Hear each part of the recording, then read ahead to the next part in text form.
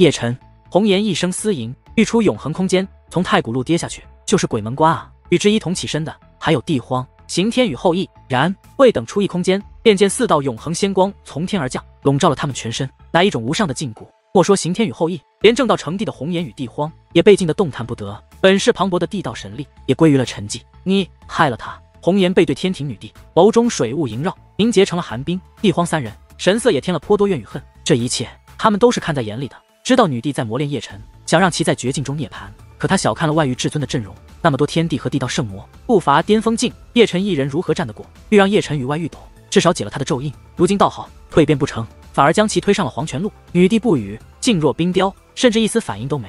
永恒的异空间，气氛瞬时凝固，沉静的可怕，只闻心脏跳动声。此番你还不死？再看太古路尽头，紫发天魔天帝已立在了边缘，探着脑袋瓜往下看，入目所见便是虚无与虚妄。纵他之眼界，也难望穿，也满目忌惮，那就恍似一座无底幽渊。多看一眼，便觉心神直欲被吞噬。其他至尊也到了，落地皆彩的虚空轰隆，整整齐齐一排立在太古路尽头，探着头往下瞧，不见叶辰人影，便笃定叶辰已葬灭成灰了。个个笑得肆无忌惮，神色亦狰狞不堪，前后后追杀了大半年，终是弄死了那尊小圣体，郁闷之气荡尽，真前所未有的畅快。良久，众至尊才转身离去。叶辰虽死了，但还有人未寻到，都得一个接一个的揪出来。又是大搜捕，翻天覆地的找，虚无和虚妄中，叶辰只觉身体在不断的下沉，四肢百骸、五脏六腑、奇经八脉、元神真身、道根本源、地血圣骨，都一点一滴的腐朽，一寸一寸的崩灭，在分解中化成了比沙尘还渺小的飞灰。这个过程毫无痛楚，正因无痛楚，才让人恐惧，仿佛没了根，徜徉在无边的黑暗中。我还活着吗？叶辰喃喃自语，如一只地狱的幽魂在轻吟。他的话无人听得到，亦无人回应，所以他才不确定自己是否还活着。没有躯体，没有元神，只剩一缕模糊的意识，在似真似幻中，一次又一次地询问着：道心不死，人身不灭。冥冥中似有一抹轻妙的话语蓦然响起，不知传自何方，只知很古老，动听如天籁，每一个字都如跳动的音符，成曼妙仙曲。女帝，叶辰轻喃，听得出是谁？若非那娘们儿，他也不会跑这来。听女帝话语，他的确还活着，不过如今的他则十分不清真与幻了，仅有意识，连简单的形态都没，更不知如何重塑金身，亦不知该如何从虚妄中走出去。你就不打算下来救救我？叶辰骂道。笃定女帝听得见，也得亏他没形态，不然脸色碧黑的透亮，本是躲得好好的，被女帝坑得措手不及，落了个这般下场。等了许久，都未见女帝回话，叶大帝没脾气了，多了一种想把女帝掐死的冲动。怒归怒，复活的欲望还是有的，他信念不灭，意识便是源泉，曾尝试速出一实体，明明力量却不允许，只觉意识迷失在一片海洋之中，随滚滚的波涛漂流不定。他不信邪，道心稳固，还在强行凝聚，这是一个极漫长的过程，他不清楚过了多久，许是3-5日，许是3-5年，也许是300-500年，只因这虚无与虚妄，无时间的概念。不过他还是做到了。黑暗中，他以意识成形态，如一道虚幻的元神，近乎透明且扭曲不堪，随着冥冥力量摇曳不定，虚妄中似有风将他吹来吹去。自太古路跌下，我竟还活着。叶辰仰了眸，去看上方虚无，望不见太古路，也不知太古路距他有多遥远。这里无时间的概念，亦无空间的概念，可能距离3-5丈，也可能有几千万里，只知有意识便能复活，这是一个希望。还有100万神将，他活着，他们便活着，就是不知是否所有人掉下来都能以意识存活，还是说这是圣体一脉的专属。若当真如此，圣体比圣魔就尿性多了，咱死不了。他仿佛成了孤魂野鬼，在黑暗中飘来飘去，真正身处虚妄中，他才知这里的不凡。黑是黑了点儿，却恍惚有光，且有禁忌的力量，且不止一种。时空、轮回、时间多不胜数，禁忌之力时而交织，成法则链条，时而也会融合，成那永恒。好地方。叶辰唏嘘，若抛却危机来看，这无尽的虚无与虚妄，绝对是悟道的圣地，无人打搅，禁忌法则颇多，身处其中，便是在道中徜徉。他开始明白女帝的良苦用心，先前撤了他的永恒遮掩，化灭他成空间，一次次将其暴露在外域至尊面前，该是一种磨练，欲让他在绝境中涅槃。而女帝真正目的，该是让他出太古路，来这虚无虚妄中悟道，以求逆天蜕变。一句话的事儿，整得这般麻烦。叶辰瞥了一眼上空虚无，若早与他说，他早就下来了。想通了这一点，他缓缓闭了眸。他虚悟道，悟出些许永恒，才能重塑金身。若参悟的足够深，多半还在虚妄中自由行动，便如女帝那般，有事没事便下来溜达。或许这需要一段很漫长的岁月，但他丝毫不担忧，因为无时间概念，只要他足够上进，总能悟出些真谛。最主要的是，他通晓颇多禁忌法则，这便是他的底蕴。永恒异空间，闭眸的女帝稍稍松了一口气，该是无人知道。他在赌，先前并不确定叶辰跌出去是否能存活，如今看来他赌赢了。叶辰信念不灭，便有意识残留，有意识啥都好说了，给其足够的时间，一切便皆有可能。他会重塑金身，必也能逆天悟出些永恒。你真是个疯子！红颜轻语，是对女帝说。他已恢复行动能力，也被告知叶辰还活着。正因如此，他才难以置信，震惊叶辰能活着，也骇然女帝魄力。对叶辰的期望高到让他无法想象，换做他，决然没这气魄，能做古天庭之主，果然不是盖的。刑天唏嘘，后羿择蛇，这可是一场豪赌，赌的可不只是叶辰的命。要知道叶辰的混沌鼎中还有诸天的100万神将，这得多大的魄力才能整出这般操作？这得多疯狂的人才才敢这般去赌？帝荒摇头失笑，不可否认，也被惊到了。他的惊也如红颜，是对叶辰，也是对天庭女帝。一个是咋弄都弄不死的小强，一个是不折不扣的疯子，他俩凑一块，绝对般配。四弟看时，女帝嘴角溢了鲜血，看其先驱，永恒之光不止暗淡了，而且还颇不稳定。他本是一个人，可在某几个瞬间，总能自他身上看到颇多的人影，有楚轩、楚灵，也有无泪若曦，那是一种分离的征兆。看得四弟都皱了眉头。女帝分离了不要紧，下面的事儿可就难办了。尴尬的是，他们都帮不上忙，不知女帝的问题究竟出在哪。此刻看女帝神态多了一抹痛苦，她的状态她知道，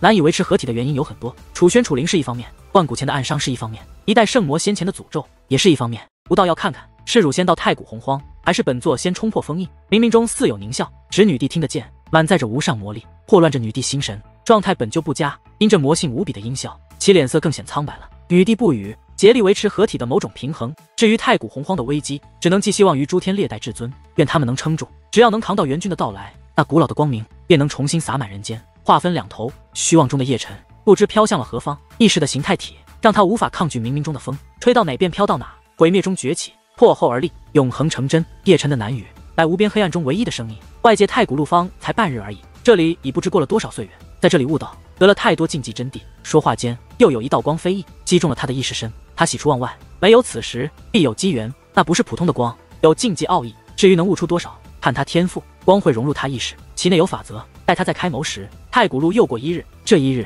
外域至尊如发了癫狂，真就是一寸寸找寻，两个人影儿都未寻见。你说活生生的几个人，咋就找不着嘞？如似人间蒸发，永恒果是奥妙。后羿深吸了一口气，在异空间能清晰望见外界，已有不止一波至尊路过这片天地，看了又看，就是无察觉，一个个面目狰狞，得他能稳住才行。战神说着，看了一眼天庭女帝，他若分离了，这所谓的永恒异空间，那就是一个摆设了。一旦无遮掩，必有一场无比惨烈的大战。还好女帝稳住了，极尽维持平衡，而帝荒看的则是红颜，通体金光灿灿，萦绕的圣魔气息正逐渐的褪去，或者说他已渐渐同化了圣魔血脉，蜕变成了一尊圣体。无尽岁月来，身体本有的缺憾终是得以愈合，再无那诟病，比半魔半圣时强多了。后羿自外界收谋，也定眼瞧看红颜，至少能轻松将他打趴。同为圣体的帝荒感受最真切，先前半魔半圣反而不精粹，彻底成圣体，其本源之浩瀚更胜他一筹。真要斗战，他未必拿得下红颜。凉血脉同化便是涅槃。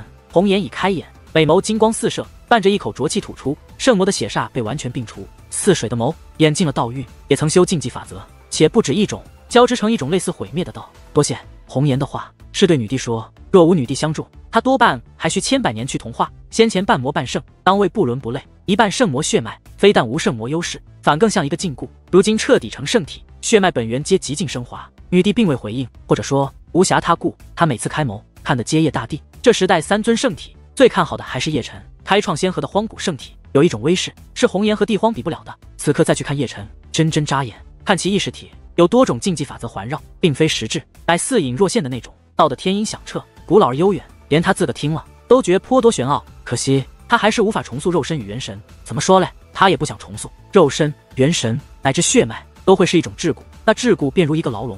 还是意识体最纯粹，似能参悟更多。3000年了，可有悟到永恒了？女帝的话蓦然想起，一如记忆里那般美妙，如动听的仙曲。3000年，叶辰挑了眉，就听前半句了，后半句压根儿没听。约莫估计只多不少，这也太……叶辰扯了扯嘴角，此处无时间概念，自不知过去多久，亦不知女帝是用何种方法计算。不过女帝的话他信，貌似也没骗他的必要。至此，他才想起了女帝的后半句，在这不知名的3000年间，他倒是悟了不少法则，却没悟出过永恒。女帝再未说话，也无半点提示。叶辰收谋，又被风吹得飘向远方，继续悟道，便如当年寻寺正道成帝，他还是在一条昏暗的路上静静摸索。女帝也未给他指明方向，毕竟他的永恒不是他的道，终点或许相同，路却不一样。其后多年，他都在沉淀心境，悟了足够多的法则，皆已归于混沌道。他年必会修成永恒。我有一头小毛驴，从来都不骑。幽寂黑暗的虚妄中，叶辰贼有情调，如一只游魂，被冥冥中一阵阵的阴风吹得飘过来飘过去。那个小调儿唱得一套一套的。女帝不止一次开谋，被逗得不止一次失笑。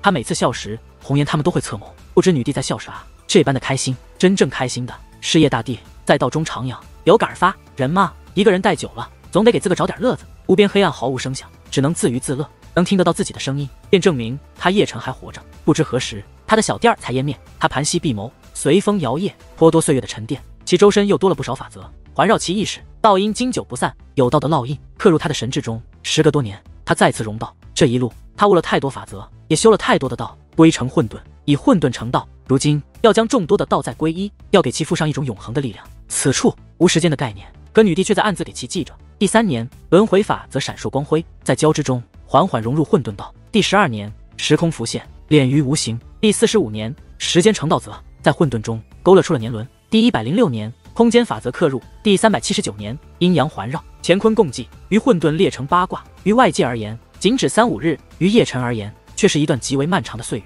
他以身为鼎炉，熔铸了颇多道，将众多法则在混沌中归一。不知哪一年，他的意识身上蒙了永恒色彩。唯那一瞬，女帝曾开眸，是唯一的见证者。至尊心境也难掩唏嘘与骇然。以他盘算，前前后后不过几千年而已。那个仅为大地境的小圣体，竟出到了永恒。要知道，他当年耗费了足有8万年啊！纵然叶辰是投机取巧，但他之天赋真真逆天，多少个沧海桑田了，能他眸露骇然的，除了一代圣魔，也只叶辰了。论同时期同境界，一代圣魔不如他，真正的天庭女帝也一样。此刻再看那无边的黑暗，再掩不住叶辰的光辉。他如一颗明珠，镶嵌在虚妄中。意识体的形态，除了龙目光辉之外，更燃起了元神之火。先前破灭的元神，此刻又一寸寸的重塑。这个过程也极为漫长，足用了500年。其后便是圣躯，元神生肉骨，4肢百骸，五脏六腑，七经八脉皆重塑而出，包括道根本源也都如数归来，璀璨精深，耀眼无比。哇擦，俺们还活着！大呼小叫声顿起，因叶辰重塑精深，混沌鼎也再次显化。鼎中的神将个个都一脸懵逼，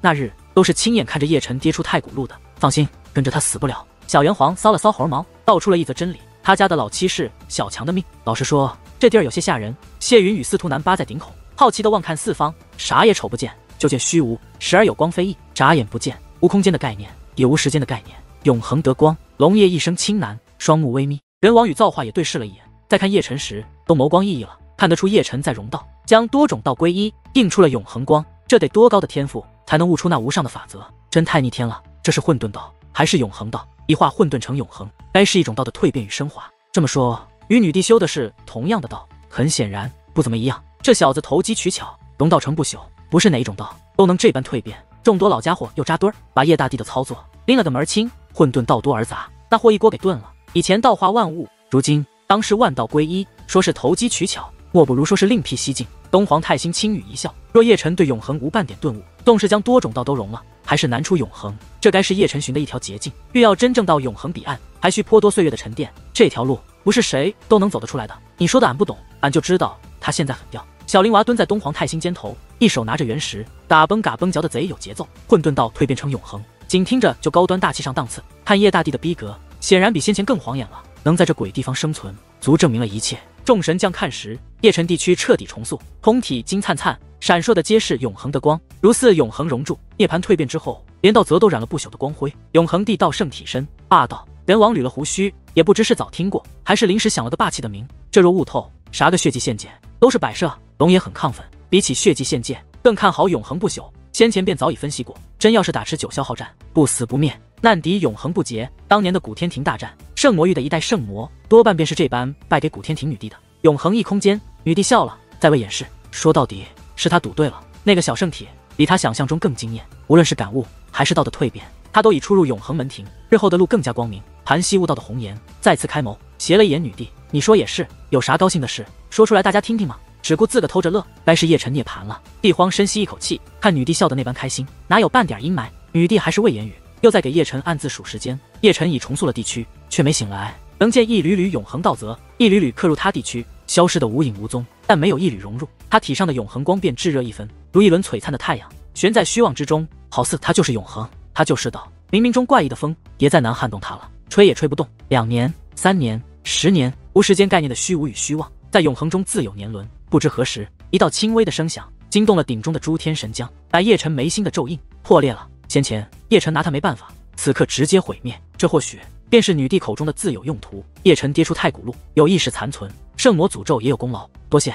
叶辰微笑，也只古天庭女帝听得见，懂了女帝良苦用心，自知咒印的用途。正因明明力量无法将咒印粉碎，才撑住了他意识残存。如今他悟了些许永恒，咒印也无利用价值了。女帝瞥了一眼，眼神不怎么爽。天晓得叶辰在心中骂他几回了，待收谋，他也失了永恒，强迫咒印，圣魔咒印破灭，他通体的永恒光不再那般暗淡，彻底稳定了下来。本有分离的前兆，又再次彻底融合，脸颊也重新焕发了红润。说起来，他与叶辰都该感谢一代圣魔，那12秒的诅咒是难也是造化，福祸相依，还真难说得清。仔细去聆听，仿佛有丝毫咆哮声，满载着滔天的怒火。那是一代圣魔，他那把名为诛仙的剑，是个善财童子，每次给叶辰整事儿，基本都有福德造化。而身为主人的他，貌似也是一个送机缘的好心人。不错，叶辰笑着，终是开了眸，吐了浑浊之气，双目皆有一道永恒光射出，竟能洞穿虚妄，眸中还在演化道域，是混沌万物，也是永恒。最让他欣喜的，还是体内充溢的力量，到涅槃了，神力自也蜕变了。虽非完整的永恒神力，却蒙着永恒的光辉。他虽不在血迹现界的状态，却有一种不死不灭的感觉。这或许便是不朽。叶辰嘴角浸满了笑意，轻轻握了握拳头，掌心有暴雷撕裂。此刻在与那紫发天魔天帝干仗，他有绝对的信心，将那货一路打到哭。老七，给我放点血呗！小圆皇扒在顶口，冒出了毛茸茸的脑袋，俩眼锃光瓦亮。这般奇葩的要求，我还是头回听说。叶辰说着，手已伸进了混沌鼎，给小圆皇身上戳出个血窟窿。众神将看的嘴角抽搐。去你姥姥的！我是要你的血，不是让你给老子放血！小圆皇大骂，脸色已黑得透亮。叶大帝就装傻充愣了，是你丫的说清楚，这可怪不得我。小圆皇一口老血喷的霸气侧漏，都没站稳，不知是伤的还是气的。肝火太盛，容易伤身。叶辰一语说的语重心长的，已迈开了脚步。从哪来的，那得回哪去？太古路上还有一帮小崽子等他收拾，特别是那紫发天魔天帝。尴尬的是，他这一步踏下，没怎么踩稳，一头栽那了。待爬起，他才一声讪笑，悟了些永恒不假，却还未悟透，想在这虚无虚妄中随意溜达，他还差些道行。毕竟他不是古天庭女帝，我以为还是你把我接回去较为靠谱。叶辰干咳，笃定女帝听得见，女帝是听得见，却未搭理他，只给他指出了一个方向。行，你牛逼。叶辰的脸也漆黑无比了，无法自由行动，便只能游了。没错，是游。他如一只蛤蟆，俩胳膊俩腿扑腾，朝着女帝指出的方向游去。不得不说，那个动作还是很养眼的。虚妄中，叶大帝颇敬业，无边的黑暗，神秘到让人敬畏，强如正道的圣体，在这里也渺小如沙粒，纵悟了些许永恒，也难逆转冥冥力量，如孤魂慢慢游荡。叶辰曾有几次驻足，环望四方，曾经他天真的以为，只要女帝将他们装在法器中，便可踏着虚妄，从这条太古路登上另一条太古路，如此便无需费力去接续。如今他才真正明白，女帝做不到，只因一旦踏入了虚妄，便是没了方向。能不能找到对面的太古路他不知，但迷失其中是肯定的。莫说是他，古天庭女帝也不例外。正因如此，自始至终，女帝才不敢走太远。此番若无女帝指引，他纵找上几万年，都未必找得到太古路。正游间，蓦的一声呜嚎响起，传自黑暗的深处，绝望而凄厉。还有活物。叶辰皱了眉，极尽了目力，循着声音源处去看，入目便见虚渺的云雾。叶辰以永恒目力拨开了遮掩，望见了一团乌黑的光，沾染着魔煞。他极为确定，先前的呜嚎声便传自哪。此刻还能听闻低吼天魔。叶辰轻喃一声，双目近乎微眯呈现，那团乌黑的光该是天魔的意识体，与他先前有些相像，只不过他能以意识化做人的形态。他转变了方向，朝那团乌黑光游去。能在虚妄中存活，能有意识残存，拜天魔绝非泛泛之辈。他不知自己游了多久，或许有3、5年。许是觉察到叶辰天魔意识体颇躁动，也不知是惧怕还是愤怒。哎呀呀，咱俩还真是有缘啊！叶辰终是停了，唏嘘啧舌的望着天魔意识体。这尊天魔他是认得的，当年被他一脚踹下太古路的那尊天魔天帝，就是面前这货了，竟还活着。时隔多年，竟又遇见，饶是至尊心境都不免感慨。他认得出对方，对方自也认得出他。正因认得出天魔一实体，才越发躁动，极其愤怒。他堂堂一尊天帝，竟被大帝踹下太古路，被困在虚妄无尽岁月，人不人鬼不鬼。让他震惊的是，叶辰竟能在虚妄中以真身存活。还有其身上的永恒力量是哪来的？一个小小大帝悟透了永恒，你也是个出类拔萃的人才。叶辰伸了手，将天魔意识体捉来，悬在了手中，好奇地打量着，看了良久，都未看出个所以然。天魔愤怒也恐惧，惧怕叶辰，也惧怕他的永恒。颇想自叶辰手中遁走，奈何有心无力，连人形都无法画出，仅为意识体，他无法自由行动，如一只待宰的羔羊，毫无反抗力，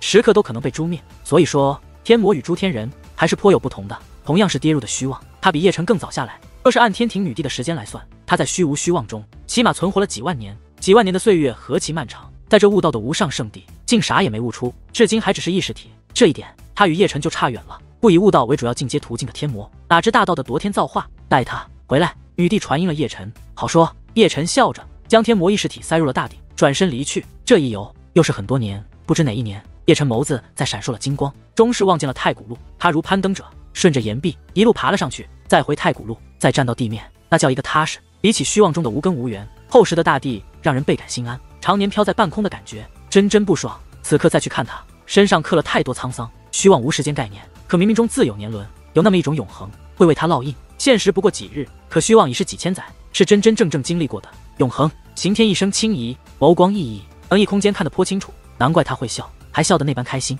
后羿瞟了一眼女帝，至此才知女帝因何而笑。他那一场豪赌赌赢了，给叶辰送了一场逆天的造化，那可是永恒，悟透便是不朽。红颜嫣然一笑，眸波连连，地荒的神色就略显怔了。对叶辰的欣慰，如今已成骇然了。小崽子们，换我了！太古路尽头，叶辰狠狠扭动了脖子，以周天眼真形，以永恒遮气机，手中以肉眼可见的速度，一寸接一寸地画出了一柄永恒仙剑。他一步踏出，瞬身消失，再现身，已是一座近乎坍塌的古老城池，其内有外域的至尊，一尊地道圣魔和一尊恶魔天帝。叶辰悄然降临，因周天和永恒的遮掩，俩至尊竟是毫无察觉。叶辰豁得出剑，瞄准的是恶魔天帝，无视地区，锁定了元神。谁？恶魔天帝大喝，豁地转了身，迎面便撞上了叶辰的永恒仙剑。地道的血光乌黑而刺目，完事儿便见恶魔天帝直挺挺地躺了下去，元神竟被叶辰一剑绝杀，肉身在躺下的瞬间便在一寸寸化灭成灰。能见地的眸客满了郁闷与不甘，还有难掩的恐惧。到了，也都未瞧见是谁出的手。滚出来！地道圣魔暴喝，顺身登入九霄，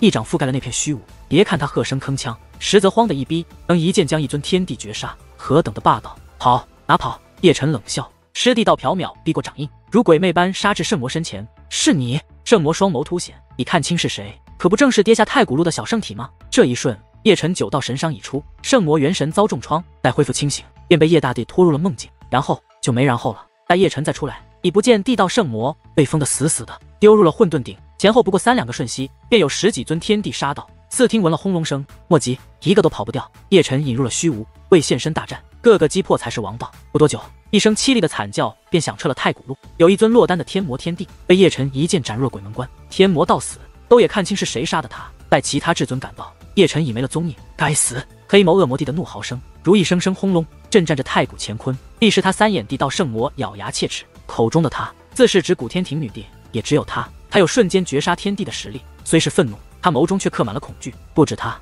强如子发天魔天帝也一样。天庭女帝的凶名，他们是见识过的，虽非完整形态，却足够可怕。以汝之身份，也搞偷袭？黑眸恶魔帝暴喝，自是对天庭女帝说，意思很明显，别他妈整虚的，有种出来单挑。这也是没有办法的办法。女帝有永恒遮掩契机，以他们的道行，远远寻不出，只得退而求其次，想将其击出。他的暴喝，女帝置若未闻。此刻的他也没空搭理外域至尊，一个叶辰就够你们喝一壶了。惨叫声再起，传自东方苍渺，还是一尊落单的外域至尊。走着走着，头颅便搬了家，地区随之崩灭，遁走的元神也被强势诛杀。搞偷袭，咱是专业的。叶辰一语深沉，拎着淌血仙剑再次消失不见。谁？是谁？滚出来！就无这一日，太古路颇不平静，哀嚎声怒吼声不绝，血雾笼没了乾坤。这都归功于叶大帝，他如一尊杀神，神出鬼没，每到一处必有外域至尊被灭。杀戮只是专属神的杀戮，他杀得兴起，可外域至尊就倍感几倍冰冷了。莫说普通的外域至尊，连三眼圣魔、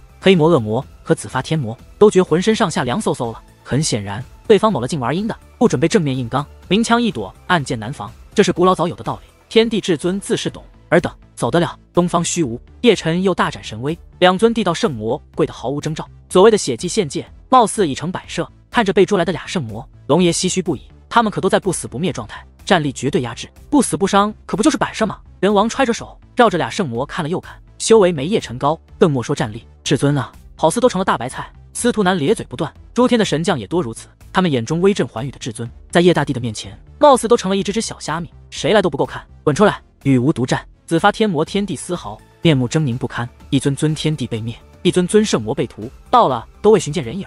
这等感觉何止憋屈，还很窝火。遗憾的是，他的嘶吼无人回应。女帝说的不错，一个叶辰你们搞不定，还有脸搁那大骂？外域的惨叫依旧未断绝，真就成了某位杀神的屠戮场。几日下来，所残存的外域至尊已极其有限了，剩下的都是难啃的骨头。叶辰终是停了，开辟了尘空间，继而便是哀嚎声。几十尊的地道圣魔被其强势吞灭，血祭的力量还是要积攒的。吞了这么多圣魔，他所传下的血祭力量已能支撑一次血祭献祭。我说你是不是该出来溜达溜达了？叶辰拎了酒壶，传音了天庭女帝，不能总让小兵冲锋陷阵。好说。女帝清唇微起，随之开眸。自那日盘膝而坐，第一次起了身。女帝起身，叶辰也扔了酒壶，干劲儿十足。被困这条太古路这么久，终是要迎来落幕了。他只是小兵，古天庭女帝才是真的大将。女帝一步出异空间，踩得虚无崩塌，并未刻意掩饰气息。其后便是红颜他们2尊地道圣体，2尊诸天大帝，整整齐齐一排，地气环绕。肯出来了！紫发天魔天帝狞笑，自东方虚无瞬身消失，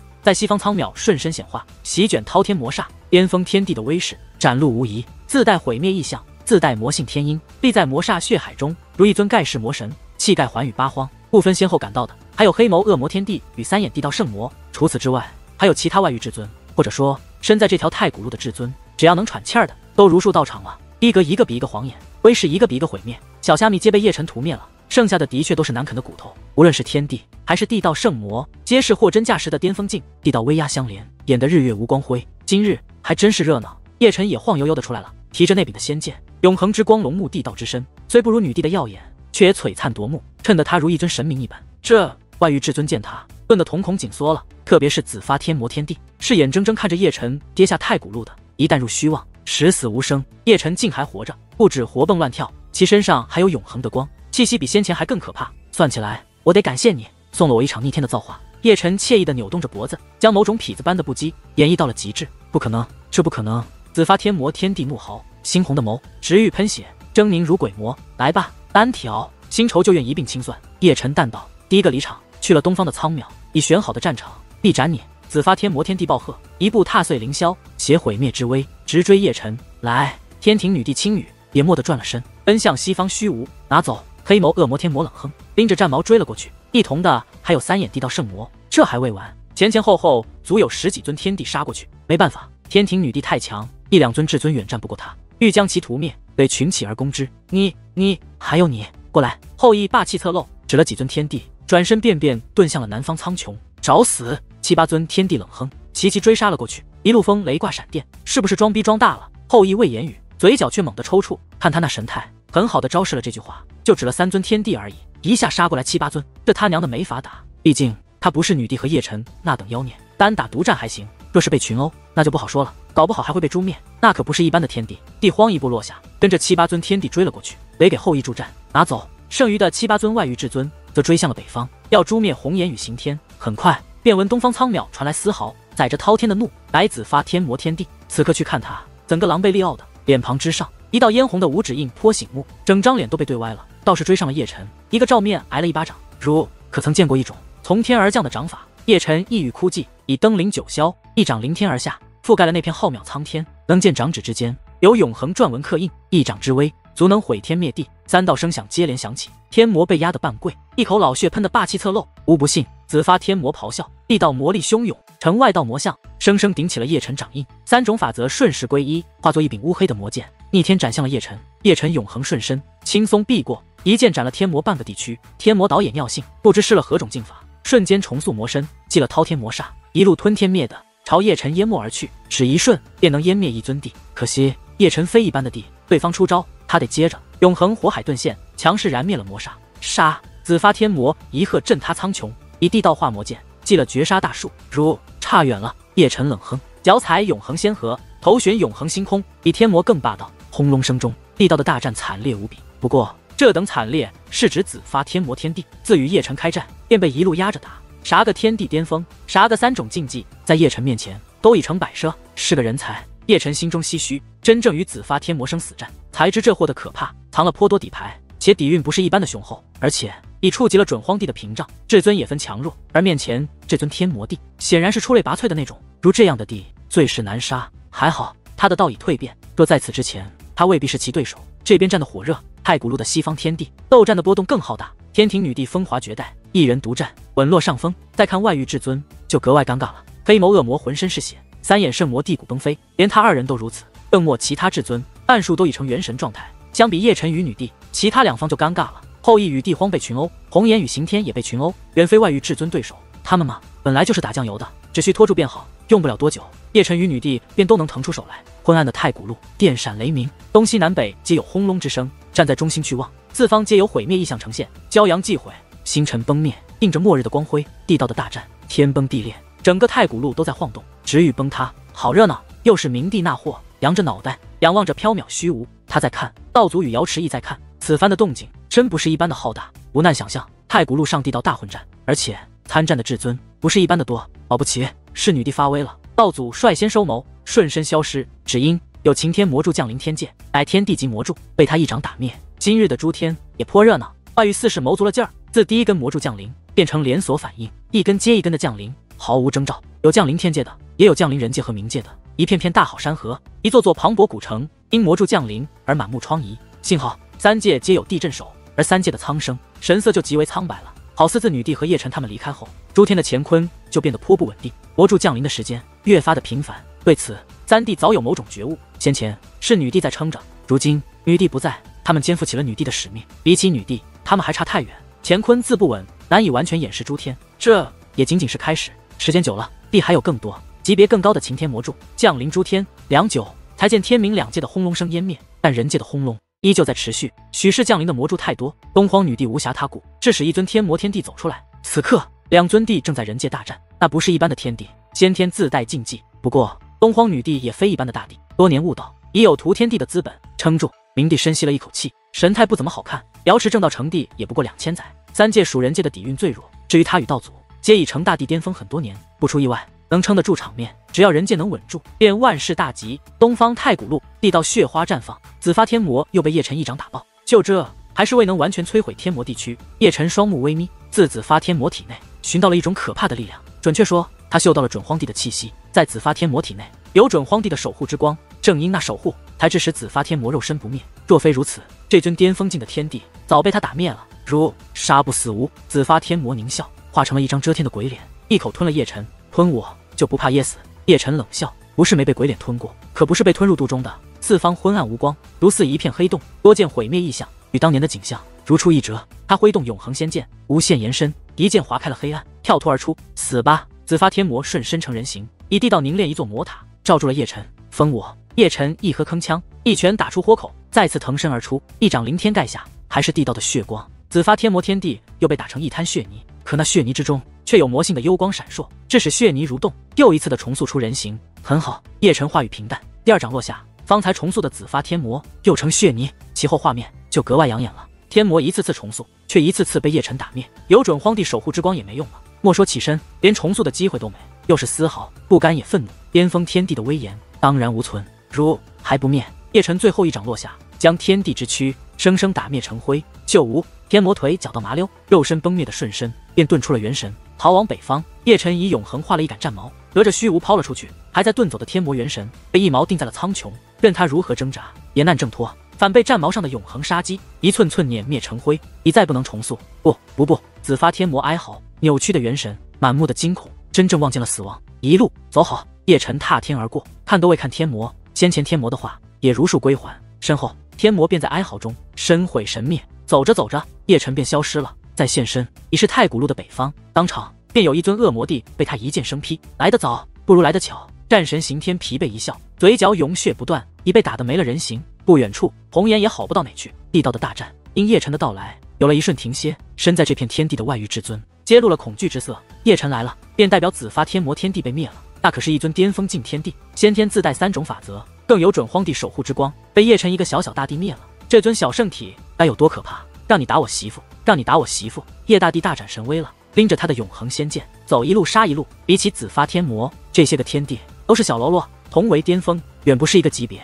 刑天干咳，未再参战，转身去了南方。看叶大帝晃眼的逼格，显然已无需他帮忙，一人便能横扫了。谁你媳妇？红颜狠狠瞪了一眼，映着红晕的绝代仙颜，格外的动人。叶辰未答话，之无情的杀戮，不知何时此方轰声消散，剩余的外域至尊皆被吞灭，与之不分先后。西方大战也落幕了，女帝威震寰宇，屠了黑眸恶魔，也捉了3眼圣魔。至于其他的至尊也并不孤单，已上了黄泉路，非他们不够强，是女帝太可怕。四方大战已有3方落幕，只有南方天地还有轰隆声在响彻。叶辰与女帝一前一后现身，之后的事儿那就不是事儿了。外域至尊再翻不起大浪，待最后一朵地道血花绽放，这条太古路上的外域至尊全部葬灭。与此同时，诸天的大战也落下了帷幕。入侵诸天的天帝被东荒女帝强势屠戮，临死前满载不甘与怒吼，为灭他，瑶池也有受伤，倩影映着血光。太古路，叶辰祭了混沌鼎，唤醒了自封的剑神与剑尊，再无外界威胁，他们能正道成帝了。接下来继续太古路，还需2尊帝帮忙。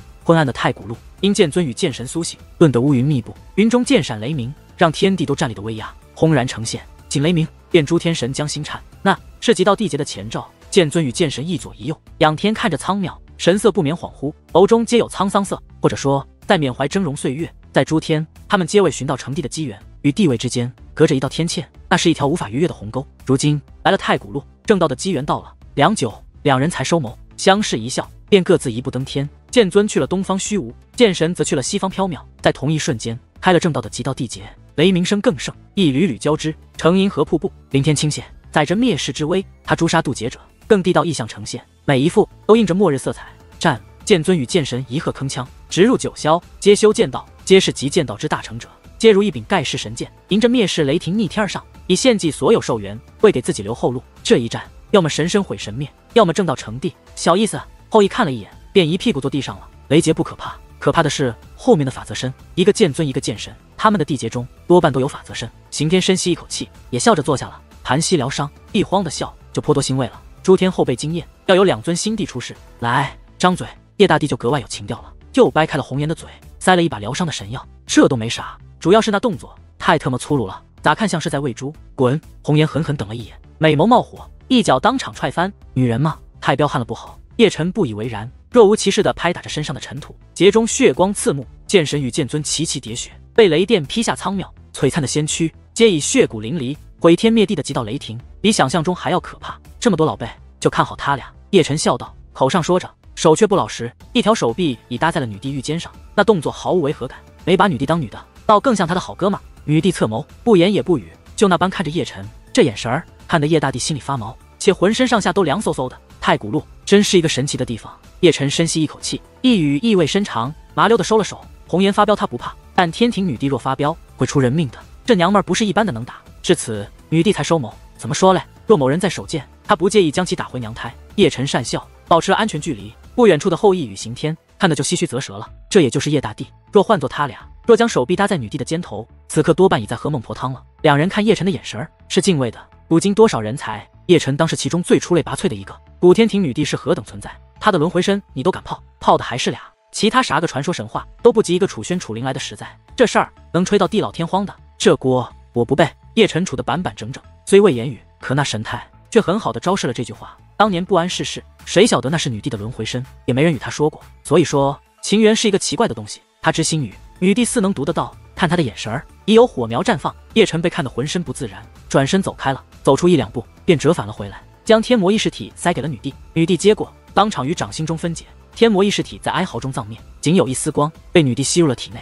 东方两方的极道缔结愈发强横，更多雷电倾泻，各色的皆有。缔结的波动还是颇为浩大的，整条太古路都因其晃动，某种余威还传到了诸天。这年头正道都成双成对，明帝揣着手看着苍渺唏嘘不已。先前是帝荒与红颜，如今又来俩，就是不知是那2个人才，或许是至强老辈，也或许是小辈，他年会有更多。道祖捋了胡须，太古路颇神奇，是一个缔造神话的好地方。极道缔结下，漫天雷霆肆虐，东西两方皆已被笼罩。俺啥时能成帝？小元皇搔了搔猴毛，早已是准帝领域最巅峰，却并无机缘。你说他俩正道用啥个帝号嘞？剑帝？别闹，颇多老家伙又扎堆儿，唧唧歪歪没完。不少老家伙对剑帝这个道号还是情有独钟的，管他谐不谐音，反正就是叫着贼顺口。并非所有人都如他们这般不正经，如混沌体，如圣皇，如轩辕弟子，眸光更多的是深邃，在某几个瞬间都已触及地道屏障，需更多岁月沉淀道源，必能正道成帝。这边叶辰已盘膝坐下，早已是中阶大帝的他，也到了瓶颈，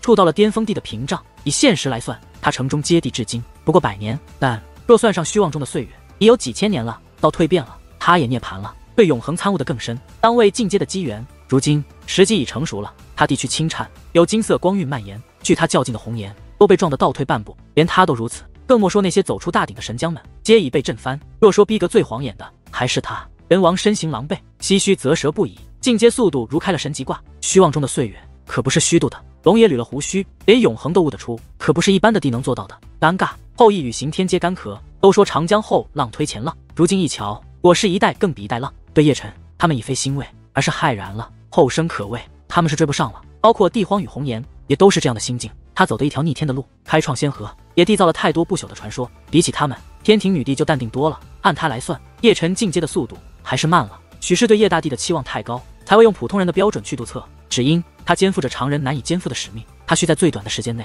尽快成长起来，以应对万古变数。叶辰地区还在颤，那声音便如洪钟嗡颤，颇震战人心。更多光晕蔓延，乃至方圆万丈之内，除天庭女帝之外，都没人能站稳的。他的光辉的确晃眼，看那永恒的光，让人神色迷离，似隐若现，永恒长存，将不朽的力量一次次刻入体内，是法则亦是道则。龙木那等璀璨光辉之下，更衬得他如一尊神明。那尊地道圣体躯，便是由永恒熔铸的。叶辰，再难追上你的脚步了。混沌体喃，轩辕弟子、东周武王、日月神子、陈毅等等很多的人都有同样的心境，曾与叶辰齐肩，如今对他之盛仰望了，都是把兄弟，差别咋这般大嘞？魁牛年不拉几的，连小元皇那货也耸拉着脑袋，咱还能说啥？老家伙们的神情就更为那啥了，怎一个汗颜利傲的。蓦然地道天音响起，天音出自叶辰，浩瀚而缥缈，磅礴而悠远，满载道域，伴着地道意象，交织成了一片美妙的仙曲，迎着永恒的色彩。莫说诸天神将，就连刑天和后羿都觉心神徜徉。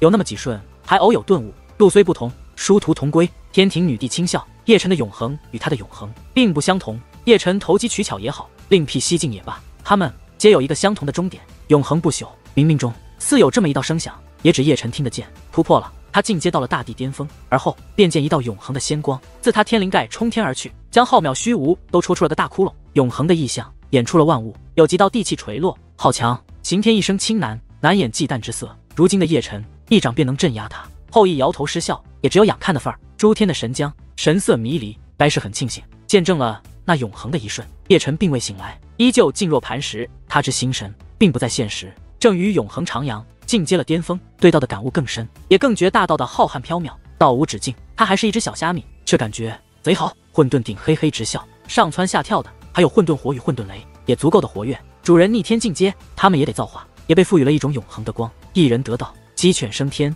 明觉摸了下巴，蓦地吐了这么一句话。看叶辰不爽，看混沌鼎他们也不爽，有事没事便吓唬他们。常年在鼎中，没少被恐吓，都老实实的。俺们脾气不怎么好，说来便来。混沌鼎那货，外加混沌雷与混沌火，大呼小叫的没完没了，俨然一副大哥大的派头。听得诸天神将一阵脸黑，也听得刑天与后羿摇头失笑。主人是个人才，他的本命器也极其优秀。太古路上可怕的极道雷劫，经久不散，时间长得有些吓人。待看剑神与剑尊已伤得浑身血褐，不知何时剑尊那边的轰声才湮灭，地道雷霆皆归于虚无。剑之神将们皆来了精神，而剑尊亦不敢大意，施了禁法，极尽恢复伤痕。只有地劫还未完，后面还有更霸道的。至于会有多少地道法则身，他无从知晓。万众瞩目下，第一道法则申诉出真形，头悬一座仙塔，背影古老坚韧，如似立在岁月长河上，任沧海桑田也难撼动地道的传说。仙与大帝第四神将开口，一眼便认出是谁。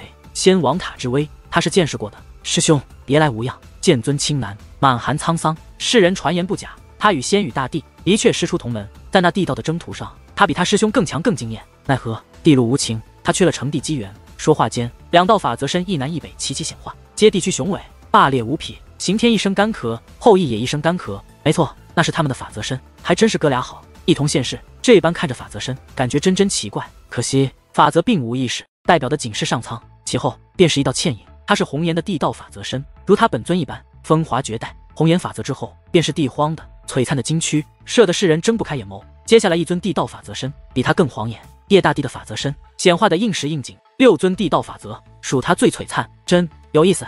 造化神王干笑，看了看虚天，又瞅了瞅叶辰他们在场的6大至尊，除了古天庭女帝，基本都出法则身了。那画面真的养眼。若也有天庭女帝的，那才扯淡。东周武王揣了手，一声嘀咕，惹得众人白眼。这货的嘴是开过光的，这阵容就足够强大了。若再添一尊女帝，剑尊多半会很绝望。还好东周武王开光的嘴这次失灵了。然没有天庭女帝法则，却有其他大帝的一尊接一尊的显化。没事儿，那货扛揍。人王捋了胡须，反正不是他渡地劫，谁疼谁知道。伴着一声轰隆，剑尊真正的地劫彻底拉开了帷幕。几十尊地道法则各顶各的霸道，只一波攻伐就险些将无天剑尊给打灭了。当然最扎眼的还是叶辰的地道法则，极道地劫中属他的法则身最活跃，如幽灵般神出鬼没，防不胜防，出手便是绝灭大术，能打能抗能偷袭，杀得剑尊站都站不稳。见那惨烈一幕，红颜与地荒都狠狠吸了一口气。剑尊的心境他俩都懂得，也最有话语权，因为他们先前渡地劫时也有叶辰的地道法则身，他何止难缠，那真不是一般的霸道。如他们所看，剑尊被逼的连自杀的心都有了。下方叶辰本尊不知何时开谋，将那一幕也不免一声干咳。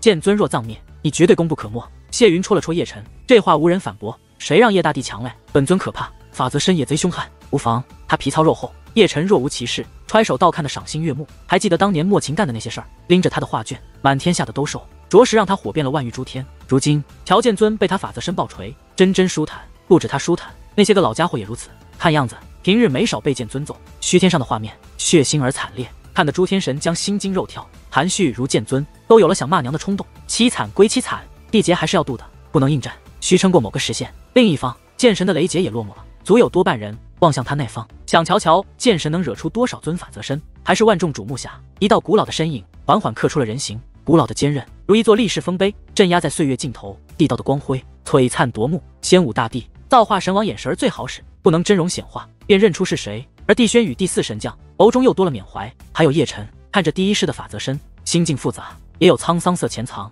师尊剑神青南，未想到他地劫中的第一道法则身竟是他师傅的。不等他缅怀，轰声便接连响起。五尊地道法则不分先后显化，乃叶辰、地荒、红颜、刑天和后羿的。不等看客们惊异，其他大帝的法则身便一尊接一尊的现世。有去诸天的神将们嘴角直扯，要不咋说剑尊与剑神呢？还真是哥俩好。除了仙羽大帝与仙武大帝，其他的法则身真是惊人般的相同。无天剑尊有的，诸天剑神这边一个不差，就宛若复制的一般。其后的事就不难想象了。剑尊被围攻的近乎生死道消，剑神也好不到哪去，还是叶大帝的法则身，贼特么恶心。剑神和剑尊身上的伤90%以上都出自他。东皇太星侧眸，狠狠瞪了一眼叶辰。楚灵玉也侧眸，看叶大嫂的那等眼神也不怎么和善。她是剑神的妻子，他是剑神的徒儿，而此刻都有一种把叶辰掐死的冲动。都是法则身，属你的优秀。神将们的神态与他俩差不多。奇了怪了，咋谁渡地劫都有你？应了那句老话，哪有热闹往那凑？这锅我也不背。叶辰如个土财主，揣着手看大戏，那是上苍的意志，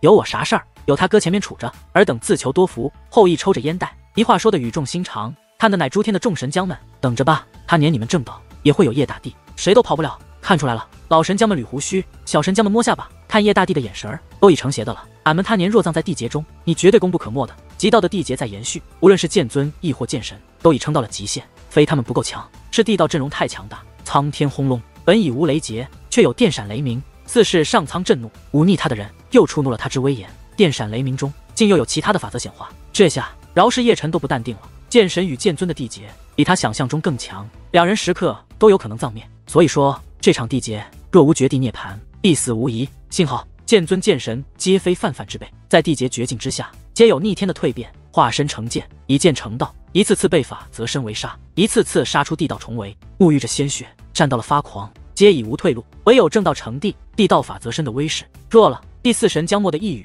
稍稍松了一口气，只需扛住，便功德圆满。此刻再看两人，已有剑有地之威势。不知那个瞬间，轰隆声渐行渐远，两方几十尊地道法则皆停了功法，屹立在浩渺苍巅，一道道人影在伴着血风缓缓的虚化，地道法则身终是消亡了。同一瞬，剑尊跌落了苍天，剑神也坠下了虚无，两人皆在坠落之中，肉身化灭，元神也寸寸崩毁，只剩一点元神火，极尽的暗淡。成了！诸天神将呼喝，虽战得近乎生死道消，可元神之火还在。叶辰伸手拖住了剑尊元神火，女帝亦伸手拖住了剑神元神火，与叶辰一样，都在以永恒的力量替剑尊剑神抹灭地道杀机。最艰难的时刻，两人都已度过了。诸天在天两地，红叶笑得乐呵，神将们也笑得开怀，悬着的心终是落地了。足有3月，剑尊剑神才凝出元神，其后又是3月才重塑出地区，有地道仙芒龙目，有极道法则环绕，虽都是一个人，却有剑之争鸣声。他们都是以剑道正地道，这成了地就是晃眼。老家伙们扎堆儿围了两人，都寻思着给两人放血。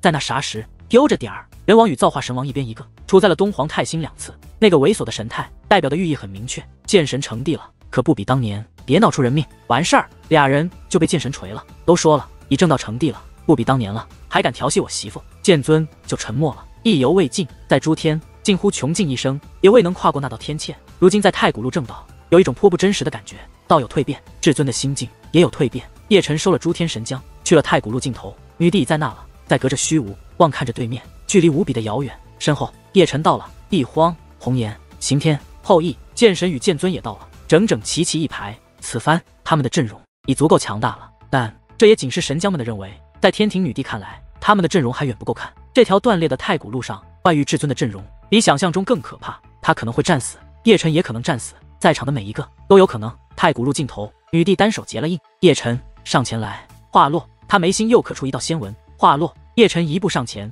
与天庭女帝并肩，眉心也刻了同样的仙纹。没错，因在天两地，女帝又变了阵法。此番接续太古路的主战力，从女帝一人变成了他与叶辰。只因叶辰也修出了永恒，虽还是个半吊子，却能使出永恒的力量。很快，他脚下有仙阵蔓延，4个阵脚，女帝与叶辰各占一个，地荒与红颜各占一个。至于刑天、后羿、剑神、剑尊，则为后补。一旦地荒和红颜神力濒临枯竭，便由他们补上去。由此可见，接续太古路是何等艰难。堂堂大帝，堂堂至尊，也有只有候补的范儿，而且一人远远撑不住。同一瞬，叶辰与女帝皆抬了手，五指张开，朝向虚无。也是那一瞬，两人身上齐齐绽放了永恒的光，而身后地荒和红颜也通体笼没了地道仙芒，脚下的接续仙阵生了鲜活的神力，伴着一声嗡隆，断裂万古的太古又寸寸延续，由慢及快。叶辰闷哼，顿感如山压顶。除此之外，便是永恒力量的流逝，比他想象中更快，便如用人尸吞天魔功，在吞噬他的力量。本是气血磅礴，会被生生抽成干尸。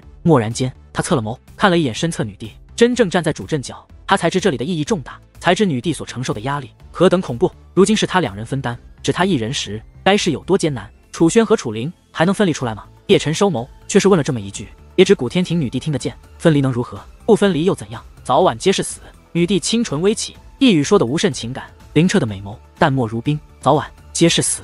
叶辰皱了眉，知道女帝话中有深意，而且是极不祥的深意。倘有一日，世间仅剩你一人，你是否会怕？这次换女帝侧眸了，轻语声曼妙，如一篇古老悠远的仙曲。会。叶辰想都未想，便给了答案。那等处境，他是经历过的，如当年初大楚寻转世人那般，空间黑洞百年，该是他最无助、最孤寂的岁月，在枯灭中独自前行，不知何谓前路，不知哪有光明。每逢忆起故乡，都会蜷缩在黑暗深处，瑟瑟发抖。他也怕，也想找个人说话，却不得不撑着。有那么一种执念，便是在那100年死死刻在灵魂中的。女帝收眸，露了一抹沧桑的浅笑，眸中却更多疲惫。叶辰会心疼他，他又何尝不心疼叶辰？因为终有那么一日，叶辰会成孤家寡人，诸天神将、列代大地、万域苍生，都会是征途上的一个过客。太古路嗡动，如仙芒无限拓向虚无深处，比先前任何一次都快。正因快，消耗也是同等的。红颜第一个撑不住，踉跄的倒退，战神刑天上前补了他的位置，随后便是地荒被后羿补上。未有多久，两人也神力枯竭。新帝剑神与剑尊第一次踏入阵法，能闻两人闷哼声，心境是骇然的。真正站入阵中，才知消耗的可怕。磅礴的地道神力如长川决堤，神力流速的速度快到吓人。去看叶辰，已是脸色苍白，修出了永恒不假，可他的底蕴远比不过天庭女帝，头发已成花白，不知是自己献祭的寿元，还是神力流逝太多，波及了他寿命。女帝翩然而立，她是天帝，比想象中更能撑。如此，他与叶辰撑不动阵脚，而身后的2个阵脚，每隔上一段时间，便有人退下，有人补上，极尽维持太古路延续，使其无限延伸。撑住，快了，快了！混沌鼎中，小灵娃大呼小叫，人虽不大，眼神却贼好使。他望得见，叶辰他们自也望得见，无比遥远的距离，终是撑过来了。望见太古路，比见爹娘还亲。很快，一声轰隆响起，时隔无尽岁月，2条太古路终是接续。那一瞬，包括叶辰在内，7尊帝皆瘫倒在地，唯有天庭女帝还屹立不倒，顶着疲惫，挥洒着永恒仙光。路已接续，还需弥补2条路的缝隙，在场的人中，也只有他才做得到。叶辰第一个起身，拎着永恒仙剑，一步踏上缥缈，而后便见他的地道神识，以他为中心，无限蔓延四方。得瞧瞧这节太古路是否有外域至尊残存。到最后，一个人影都未见。至此，他才从天而落，一屁股坐在了地上。女帝已收手，踏着浩渺虚无，一步步走向太古路的另一端。来，张嘴！红颜颇逗乐，换他握住叶辰的下巴了，一把丹药死命地往叶辰嘴里塞。那个动作也如先前叶辰那般，无比粗鲁，如似在喂猪。吃不吃饱别想走。叶大帝自不干，丹圣嘛，有的是灵丹妙药，一把接一把的塞。其余5帝皆干笑，这2口子真有意思。鼎中的神将眼神就格外的邪了，俺们怀疑他俩在秀恩爱，咋没人这般喂我了？俺情愿被丹药撑死。小圆皇揣着手看了一眼叶辰与红颜，右侧眸瞟向魁牛，要不你也张开嘴。魁牛应时也应景，试探性的看着小猴子，还是老大对我好。丹药没有，不过尿意倒是有一股。别闹，这只猴儿，这头老牛如唱双簧，讲的话贼有学问的说。外界，叶辰已起身，红颜也起了身，咳个不停。天晓得叶大帝给他塞了多少丹药。几人联袂也奔向太古路。这节太古路比先前那一节小很多，无大战的痕迹，一切都很平静。能见长川大院，能见古城沧海，皆保留完成，如似一方大界。后羿与刑天多缅怀，都从这走过。被封印的9天神王也走出了大鼎，看这里时也有某种缅怀。待到太古路尽头，女帝正做那颗木雕，叶辰上前好奇地瞅了一眼女帝的刻工，夺天造化，一刀一盾皆神域。至于他刻的人，叶辰并未见过，普普通通，无丝毫出奇。你是无泪？叶辰自木雕上收眸，瞟了一眼女帝，貌似已成无泪战主意识。他是一个凡人间书生，与他第一次相遇，该是在他进京赶考的路上，背着一个书篓，傻乎乎的，有些呆。女帝未回叶辰话语，一言一语地说着，似自言自语，也似对叶辰说。每说一句，便刻下一刀，将他口中的人儿刻的是栩栩如生。叶辰没说话，只静静看着女帝。此刻，他真正确定是无泪占了女帝的主意识，讲的正是他的当年，应是属于他的一段故事。谁会想到，堂堂无泪城主也有古老的情缘，爱的人非盖世大能，而是个凡人，普通的不能再普通。如今沧海桑田已过，岁月的彼岸，再难寻见那个人。他有血有肉，何来无泪无情？只能在记忆中寻那可怜的温存。对不起，红颜默的一语，低手垂眸，轻抿了嘴唇，如个犯了错的孩子。这句话他该说，早该说了。无泪爱的人虽非他所杀，却与他有关，可以说他便是凶手。无泪牵强一笑，只默默刻着木雕，谁对谁错早已不重要。纵无红颜，他与那人也难有情的结局。所以有时他会羡慕叶辰与楚轩楚灵，至少他们都在不知身份的前提下寻了一段美好的姻缘。而他有些许女帝记忆不可为。叶辰深吸了一口气，此刻再去看无泪，蓦地生出了一抹怜悯。问世间情为何物？后羿一声怅然，倚在一块石头下，拎着酒壶灌着酒水。不远处刑天的姿态也差不多，看无天剑尊亦是沉默，提着一个酒壶静静地喝着。至尊也是人，多半都有故事，正了道成了帝，却更觉自己是个笑话。归正寰宇又如何？却非无所不能，更多时候是躲在世间的某个角落，缅怀着当年的人儿。那个无泪让太多人沉默，不正经如人亡，也默默拎出了酒壶。情缘的故事他也有，人生是一场戏，他们皆是演员。或许只有在夜深人静时，才是最真实的自己。叶辰一声叹，也寻了一块石头坐下，会在不经意间去看一眼无泪，眸中有希冀。无泪能做女帝主意识，那楚轩楚灵或许也可以。遗憾的是，等了良久都未见意识转换。他该是明白，楚轩楚灵不可能出来，女帝也不可能让他们做主意识，只因他们身份特殊，一旦做了女帝主意识，很可能导致分离。太古路的尽头堕入了长久的宁静，女帝在等，叶辰他们也在等，都在恢复耗损的地道神力。曾有一瞬间，盘膝闭眸的叶辰豁地睁了眼，望向了混沌大鼎，而后便见他自鼎中射出了一滴血，道灵之体的血。当年他自裂缝入太古路，曾救9天神王，也曾在一块残破的法器上寻了一滴鲜血，该是神将的残留，一直被他封在混沌神鼎中，以求他年入太古洪荒，用历代苍生的供奉供出他的一丝灵。貌似无需供奉了。看着悬在掌心的血，叶辰不由笑了，因为这滴血已然出灵。未有多想，他当即施了永恒之力，旋即那滴血变了形态，换作了一道虚幻的倩影，如樱桃那般大。华生，陈毅一声呼唤，自鼎中走了出来，眸中有泪，神色激动不已。怎么，你认得？叶辰愕然，问过之后才知是废话。看陈毅神态，必是认得。陈毅未答话，泪流满面，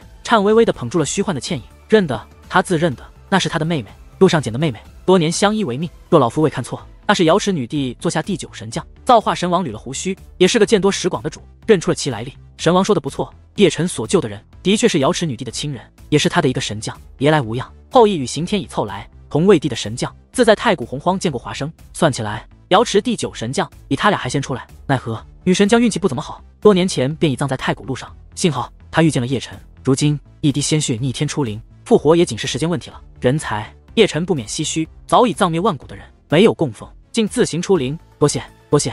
陈英抹干了泪水，捧着华生的灵走开了。日后颇多时日，他都会用自身元神去滋养这一丝灵，直至他凝出魂，直至他具出元神，又是功德一件。叶辰笑了，看来当年自裂缝入太古路，真是一个极正确的选择。正因他去过，才救了9天神王和神将华生。造化这等事儿，还真难说得清。看着血气，该是道灵之体。我说他嫁人没？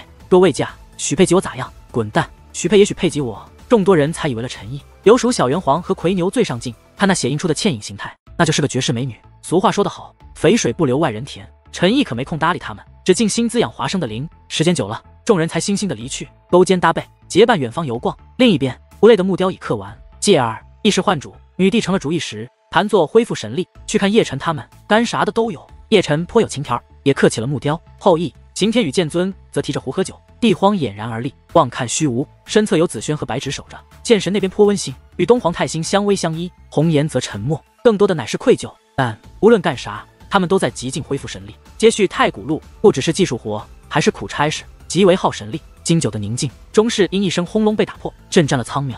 天魔有天魔，跑去四方溜达的众人才，一个个连滚带爬的回来了。个个身形狼狈。走着走着，便瞧见一道裂缝，看着看着，便见有天魔地出来，虚空一声颤，被那尊天魔踩得崩塌一片。乃一尊天魔大帝，极道的地威可怕，滚滚魔煞掩天盖的。他之后，第二尊天魔大帝降临太古路，亦是威震寰宇。叶辰看都未看，还在刻木雕。他们是一路屠过来的，屠尽了外域至尊，但这不代表就没外域至尊了。那一道道诡异的裂缝，皆是通道，外域的地能接裂缝过来。叶辰未动，地荒他们也未动，貌似皆有一种默契。他们未插手，剑尊与剑神却动了，这便是众帝的默契，要让两尊新帝去战，要让他们以帝的身份血屠至尊，如此当是一种练兵。剑之争鸣声顿起，剑尊与剑神皆如盖世的神剑，一左一右杀了过去。剑尊对上了第一天魔帝，剑神对上第二天魔帝，上来便攻法。小小大帝找死！旋即便闻两尊天魔帝冷哼，有些意外，太古路上竟有诸天的帝，地道大战顿起，崩天灭的，一南一北接战的热火朝天。这几个倒是会逃懒，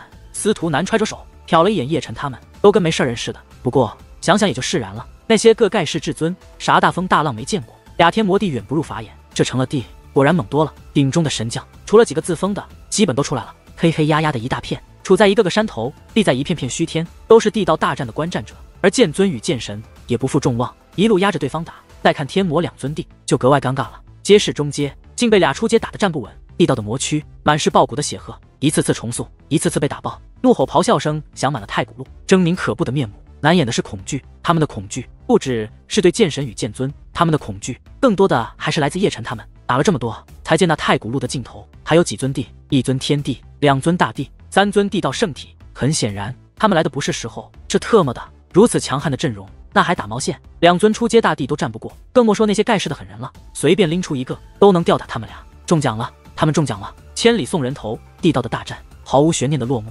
俩中皆天魔帝，皆被剑尊剑神屠灭。到了都满含郁闷，千辛万苦跑过来，却一路绿灯上了黄泉路。剑尊剑神回来了，各个地道煞气汹涌，那等煞气是无法模仿的，只有真正屠地的人才真正具备。这一战，他们是有蜕变的，更多至尊心境。自然难掩的还是感慨。昔年在诸天围杀一尊帝，何其的艰难啊！如今无需外人助战，单打独斗便屠了至尊，前后落差颇大。所以说，此番地道练兵还是很有必要的。太古路还很遥远，还有很多惨烈的大战，特殊时期都要参战。如此，他们足休整了3日，至第4日，女帝才起身。叶辰他们也都起了身，神力已然恢复，还是女帝与叶辰在前，地荒与红颜在后。伴着一声轰隆，太古路延续，由慢及快，无限拓向虚无深处。距太古洪荒还有多远？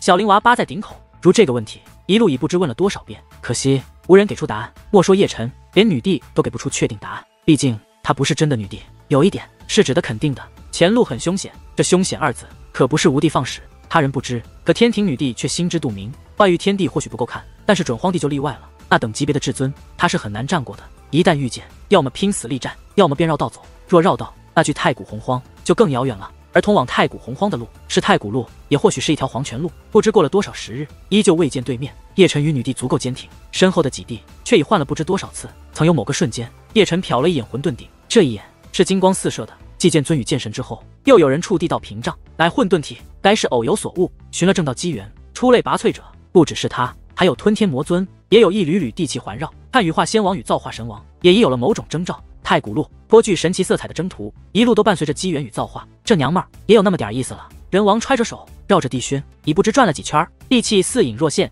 老夫掐指一算，这俩货也是个人才。燕老道捋着胡须，看的乃第4神将和圣皇帝斗，与前几位相比的话，或许还差点火候，但也有地气环绕，给其足够的时间与沉淀，地也能出地劫。是否能正道，还要看造化。毕竟叶辰哥那杵着两皇出地，该是很养眼。魔王魁羽将拎着酒壶，瞅了瞅左边的月皇，看了看右边的玄皇。俺们东华七子也不是盖的，赤阳子腰板挺得笔直，贼看好逍遥子也有涅槃的迹象。阎罗嘛，哪能弱了风头？明觉笑道，已蹲在楚江王身前看了有半个月了。明帝座下的神将，逼格还是很晃眼的。第二阎罗很是惊艳，也无限接近屏障了。最多3年，必有人正道成帝。叶辰狠狠吸了一口气，希冀之光闪射，大部分皆老辈，或许不如小辈妖孽逆天，但有一点是小辈们比不了的，那便是道的沉淀。第3日，瑶池第9神将塑出了魂魄。第6日，他又重塑了元神。这若在诸天，起码的10年。不过有女帝和叶辰帮忙，用永恒神力滋养，10年的漫长岁月直接省去了。见陈毅华生泪眼婆娑，见如今的阵容，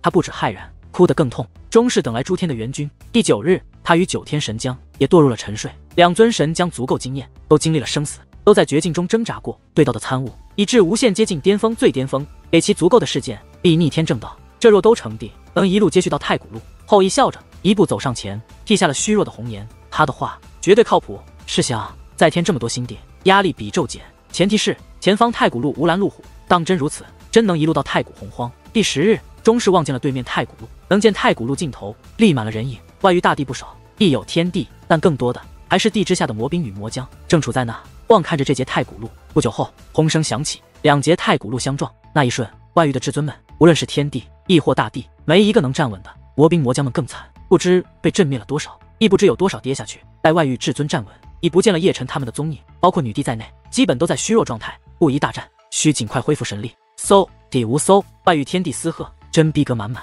他的命令也便是圣旨。然待3日后，他就怂得毫无征兆了，恢复了神力。女帝杀出了，叶辰他们也都杀出了，一路横推，大战来得快，去得也快。外域的至尊，外域的魔兵魔将，无一例外，皆被屠灭。几日休整，众帝又到太古路尽头，接下来的岁月比想象中更煎熬。接续太古路的确是个体力活，还好众帝足够坚韧，前前后后足有9个月，他们接续了10几条太古路，每一节或长或短，或多或少皆有外域至尊。有那么一次，莫说叶辰，连女帝都受了伤，非他们不够强，是外域的阵容太庞大，混战无比惨烈。这一次的貌似有些遥远啊。太古路尽头，叶辰疲惫地说话，头发已全白，眸中布满了血丝。女帝不语，叶辰撑不住了，他也好不到哪去。去看身后，剑尊与剑神摇摇晃晃，战神与后羿则踉踉跄跄，还在阵中的帝荒与红颜亦脸色惨白，无论哪一个都已身心疲惫了，神力枯竭是小，精力疲惫是大。这么久了，应该能挣到了。鼎中几个老家伙为了混沌体，等了近1年，还未苏醒。机缘到了，时机未到。人王话语悠悠，成帝非同小可。越是这关键时候，便越要沉得住气。他是人皇的残魂，深知其内门道，如这等事儿是急不得的，切莫扰他。龙爷一语颇具威严，是告诫那些不安分的人才，安心等着便好。看见了，有太古路，还是小灵娃那货，大呼小叫的，惹了不少人围观，一个个都扒着顶口朝外看，一排脑袋瓜子整整齐齐，一双双眼眸皆灿灿生辉，终是望见了，再不到都特么撑不住了。众帝咬牙，皆献祭了寿元，一鼓作气，一路横扑过去。两节太古路相撞的声响还是悦耳的。等这一声，等了太久了。同一瞬，叶辰瘫倒在的也是同一瞬，帝荒、红颜、刑天、后羿、剑神、剑尊也都倒下了。女帝身形摇晃，竭力挥洒永恒光，弥补裂缝。她的消耗也到了极限。怪只怪，此番两节太古路距离太远，没个10天半个月恢复不过来。叶辰稍稍恢复了神力，便一步登天，地道神识无限脱身。乍然一声嗡鸣，一道乌光自遥远天边射来。仔细凝看，并非是乌光，而是一般漆黑的战矛，隐有禁忌之力，也携有毁天灭地的神威。无视空间距离，无视阴阳乾坤，一路洞穿虚无，使天地崩塌。方才祭出神识的叶辰，被一矛定在了天穹。未等众帝反应，第二杆战矛蓦地显化，同样携有摧枯拉朽的神威，地道血光刺目。天庭女帝也被一矛定在了苍庙。这见虚空一幕，不止诸天神将，连地荒他们都顿然色变。两杆战矛来得毫无征兆，但以叶辰与女帝的境界，都能躲开的才对，却是无一例外被命中，足证明一件事：出手之人极为强大，而且锁定了叶辰与女帝，乃至于两人连躲避的时间都没有，或者说根本就躲不过。叶辰拔出了战矛，一步踉跄，险些栽下天穹，胸前的血窟窿地血喷薄，隐有乌黑的幽光，乃可怕的杀机，极尽化灭着叶辰的精气。饶是叶辰物有永恒，也难以尽快愈合伤痕，返还有扩张的架势。天庭女帝也拔出了战矛，一步摇晃，也不知是接续太古路消耗太大，还是被战矛伤的，站都站不稳了。其身上的血洞也极难愈合，有一缕缕可怕的魔气环绕，是血煞也是杀机，抹都抹不灭。蓦然间，砰砰的声音应时响起，缓慢而有节奏。仔细聆听，方知是脚步声，许是身体太沉重，威压太可怕，乃至每一步落下都踩得乾坤轰隆，有光晕自天边蔓延而来，撞得地荒都噔噔后退了。无人言语，只看那方未见人影，先见漆黑的魔煞汹涌翻滚，一路吞天灭的。魔煞肆虐中，能见2道人的雏形，那是外域的至尊，一左一右踏天而行，皆血发飘荡，周身皆伴有毁灭意象，宛若2尊来自神话中的盖世魔神。一步踏下，血流成河；一步踏下，尸骨成山，皆是道的外显。不知屠灭过多少生灵，他们脚下的路铺满了苍生的血骨。天地圣魔、诸天神将心神一颤，地荒他们也下意识退了一步。残咒、地煞、叶辰喃，神色凝重到了极点，认得那2尊圣魔，当年进阶大成时曾遭遇过，对他2人记忆犹新。那时便知非一般的圣魔，如今得见，何止不一般，剑之强的吓人。先前的一矛险些将他绝杀，战不过他的眸光满含忌惮之色，有自知之明，若单打独战，莫说此刻在虚弱状态，纵在全盛时期，也一样战不过他2人。他是大地巅峰，对方是天地巅峰，一个大境界的差距，便是战力的绝对碾压。女帝未言语，她神色淡漠，状态却极为糟糕，脸颊惨白无血色，嘴角更溢血不断。本就暗淡的永恒仙光变野得颇不稳定，还有要分离的前兆。叶辰认得那2尊圣魔，他自也认得当年古天庭大战那尊天地圣魔，可谓功不可没，不知屠了多少生灵，不知灭了多少古天庭的大帝，连他都遭过其绝杀般偷袭。同样认得的还有红颜，在望见残咒地煞尊容的那一瞬，便忍不住娇躯颤抖，那是发自灵魂的战栗。他怕一代圣魔，同样怕残咒与地煞。记忆中那场古老而惨烈的大战，两人绝对是大将中的大将，杀得天庭溃不成军，有太多天庭的至尊葬在他2人手中，那是一场梦魇，至今刻在他的灵魂中。不成想沧海桑田之后，竟在太古路遇见。老实说，他宁愿撞见的是准荒地的天魔或恶魔，也不愿撞见天地级的圣魔，特别是残咒与地煞。他2人可不是一般的天地圣魔，除一代圣魔外，地煞残咒之妖孽逆天，可怕级别便类同于叶辰在圣体一脉的地位。叶辰是圣体中的至尊，而他俩便无限接近圣魔一脉的至尊。最主要的是，他们修为与境界绝对压制叶辰，别来无恙。地煞嘴角微翘，无视叶辰，笑看天庭女帝，话虽轻微，却如万古雷霆，能震他万古仙穹，却一语满载，让人无法抗拒的魔力。连地荒听了都顿觉心神失守，而顶中的诸天神将大半都已昏厥了。他是真的强，圣魔驱雄伟，如不灭丰碑，震断了万古。一双黑洞的眸，为世人演绎了何为毁灭。莫说神将们，连战神都不敢直视，别来无恙。天庭女帝清纯微起，淡漠而无情，终是抹灭体内残留的魔煞与杀机，也愈合了身上的血河。虽是虚弱，却一人顶住2圣魔的威压。等辱很久了，残咒也开口，微闭着双眸，惬意地扭动着脖子，惬意地吸吮着血气，话语也魔性，魔光龙目的神躯，如8000丈巨月镇压在岁月长河上，时光无法抹去其痕迹，大道也压不住他威震寰宇的煞气，如还是那般惹人厌。女帝淡道，清澈冷漠的眸中潜藏着滔天的仇与恨，多少沧海桑田了，怎地这般记仇？残咒悠悠一笑，神色阴森而魔性，随意瞥了一眼地荒，在红颜的身上多停留了1秒，目光便有落在叶辰身上。对方3尊地道圣体，他最感兴趣的还是叶辰那尊小圣体，该是开创了圣体正道的先河，而且还悟出了些许永恒，也难怪能在他一毛下活命。他在看，地煞也在看，戏谑而玩味。叶辰站稳了身形，脸色惨白，被2尊天地圣魔盯着，只觉浑身冰冷，冷到元神都刺痛，好似他所潜藏的所有秘密都无所遁形。混沌、时空、轮回、永恒，真有意思。地煞不免唏嘘，对叶辰倍感兴趣，好像比他想象中更加不凡。这般搞偷袭，2位前辈貌似不怎么要脸啊。叶辰缓缓道，与圣魔干仗，他自认干不过，若论骂战，还从未怕过谁。莫说2个天地级圣魔，纵使一代圣魔来了，他也照对不误。怎么说嘞？女帝不好意思骂，但他早已不知脸为何物。2尊圣魔丝毫不怒，到了他俩级别，轻易不发怒，都是出来的混的，要啥脸啊？骂你使劲骂，骂得越欢实，待会捶你越凶狠。女帝俯首，将叶辰收入了小世界，而后地荒与红颜他们也一并被带入。接下来的大战非他们所能参与的。叶辰虽有参战的资格，可惜他此刻在虚弱的状态，如今的困境真赶得不是时候。为接续太古路，包括他在内，不止神力枯竭，都已身心疲惫。偏偏有2尊天地圣魔，数量虽少，级别却高，且难以想象的可怕。怎么还要负隅顽抗？残咒玩味一笑，女帝未有答话，眉心刻出了仙纹，暗淡而溃散的永恒重新绽放了光辉，古老的意象交织勾勒，乃至于大道天音都蒙着永恒色彩，能见其周身有一片永恒仙域呈现，演出了万物，其内一山一水一草一木都迎着永恒的光，他立于其中，便如神话中映出的一尊神明，偏仙的神姿，绝代的风华，定格了一瞬的永恒，如与他差远了。地煞冷笑，本就翻滚的魔煞汹涌滔天，口中的他自是指真正的古天庭女帝，而非面前这个冒牌货。不止远非完整形态，更是极度虚弱状态。这样的一尊女天帝，比他们想象中还更加的孱弱，上天无路，入地无门。残咒淡道，已无甚废话，当场记了毁灭般的功法，一掌拍出了一片无望魔土，其内尸骨堆积成山，鲜血淌流成河，寂灭而枯寂。女帝手中永恒仙剑争鸣，一剑斩开了无望魔土，崩灭了尸山血海。灭！地煞一步踏碎凌霄，一指平平无奇，却写有摧枯拉朽的毁灭。女帝顺身避过，登天遁形，拿走。残咒更快，位列九霄穹天，一掌覆盖了万里乾坤。女帝定身，金银玉手逆天拍去，2掌相撞，有乌黑光晕无限拓向四海八荒，压得空间寸寸崩塌。再看2人，残咒巍然未动，至于女帝却是身形趔趄，玉手乍灭，仙躯染血。若在巅峰的状态，自是不怕，奈何他神力枯竭，永恒堕灭，早已是强弩之末了。如无力回天，地煞又至，席卷吞天那的魔煞血海，瞬间淹没了女帝。那非一般的魔海，其内葬了亿万生灵，怨念、恶念、邪念、杀念早已成不朽，被圣魔祭炼，能吞人肉躯，那灭人元神，天地级也不例外。女帝喷血，身形趔趄，身在魔煞血海中，连席卷的站都站不稳，仅一瞬间，通体的永恒光便被魔煞扑灭，肉身被神秘力量化解，元神也遭了无妄之灾。顶中神将看得神躯剧颤，忍不住心灵战栗。刑天他们也一样，魔煞血海太强了，若被淹没的是他们，多半当场便被碾灭了。天地级的圣魔太强大了，他们连仰望的资格都没。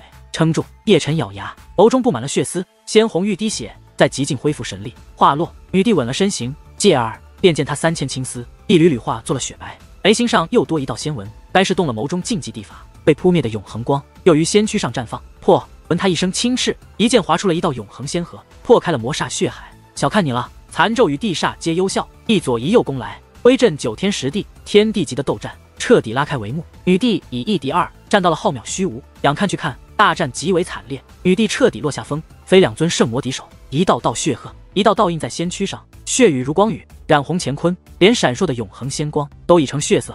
反观2尊天魔圣魔，魔躯上不见半点伤痕，他们皆在血迹现阶状态，不死不伤，远非地道圣魔的血迹能比拟，至少是强过女帝那种不完整的永恒，那就是真的不死不灭。为何要硬拼啊？为何不遁入虚妄？小灵娃扬着小脑袋，满目的不解。明知虚弱，还要应战，他的疑惑也是众神将的疑惑。反观众帝，却无这等疑惑。神将能想到，女帝会想不到。然并非女帝不去，是她去不了。早在叶辰与女帝被一锚定在虚无的那一瞬，这片天地便已成无形的牢笼。有那么一种静止，是准帝无法望见的，但大帝却看得清晰。2尊天地圣魔该是早有准备，那个牢笼便是为女帝而设。事实证明，的确如此。2尊天地圣魔足耗费了8000多年，才铸造了这座牢笼，将女帝研究的透彻，针对的便是永恒。想从此牢笼杀出去，几乎不可能。所以说，这场围杀不出意外的话，女帝会死。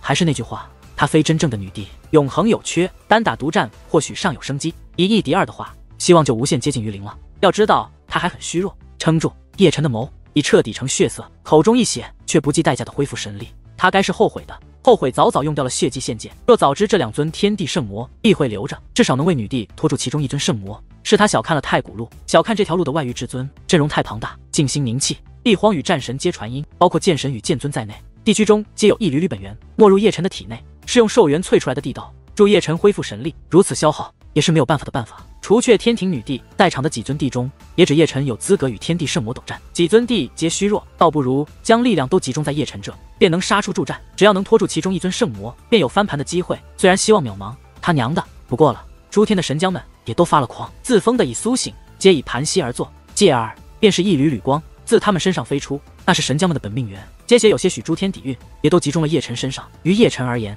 此力量可忽略不计，但积少成多，又总比没有强。主要是没有太多时间去恢复，苦战的女帝也未必能撑得到。特殊的时期，便需特殊的手段，因诸多力量灌入，叶辰地道圣躯剧颤，宛若洪中翁龙，微弱的气血再次磅礴，枯竭的神力得以补充，暗淡的永恒又重新燃起，通体都龙目光辉之下，永恒重铸的神躯衬得他如一轮太阳。然这还远远不够，他还需更多的力量。太古路的天是昏暗无光的，时而电闪雷鸣，绷着末日色彩，那每一声轰隆都如地狱敲响的丧钟。苦苦支撑的天庭女帝已浑身是血，被打得一路溃败。非他不够强，是对方太可怕。以1敌2的阵容，虚弱的他难挡天地攻伐，此番的波动未免太大了。界明山上的明帝已然起了身，看苍渺的眼神明暗不定，去看到左也无心钓鱼了，皱眉的望看苍渺。同样仰望的还有人界的东荒女帝，无论那尊帝都不免心灵悸动。太古路传来的轰隆几乎每日都有，但这次震动远超了想象，该是有一场灭世般的大战，参战人的级别绝对超越了大地，连地都如此，更莫说3界苍生，他们也都在看，脸色是惨白的，心灵是战栗的，不知多少人被震得吐血，亦不知多少人被震得昏厥。轰隆之声真如一声声丧钟。他们看时，女帝又喋血苍渺，护体的永恒光被地煞一掌打得溃散，未等止住身形，残咒功法已到，一柄毁灭魔剑险些生劈女帝。竟残咒一字铿锵，幽灭而枯寂，如上苍的宣判，威严不可忤逆。伴他话落，虚无一声震颤，9999根魔柱自下拔得而出，贯穿了天与地，每一根都刻有魔纹，都有秩序链条，如游蛇飞窜，各自交织相连，聚成了一座庞大的牢笼，能困死天地的牢笼。女帝方才站稳，便被禁得动弹不得。牢笼中那一条条秩序链条，容有血迹的力量，也只永恒才能斩断，锁了他的道根，禁了他的本源，有极强的吞噬力，吞灭着他神力，连永恒都无法逆转。本就在虚弱状态，此刻孱弱到了极点，至此漫天轰隆才湮灭。残咒与地煞一东一西，一个伫立苍渺，一个处在虚无，戏谑而玩味，如黑洞的眸，不止演尽了毁灭，还刻满了暴虐，阴森而魔性。这一幕他们已幻想了很多年。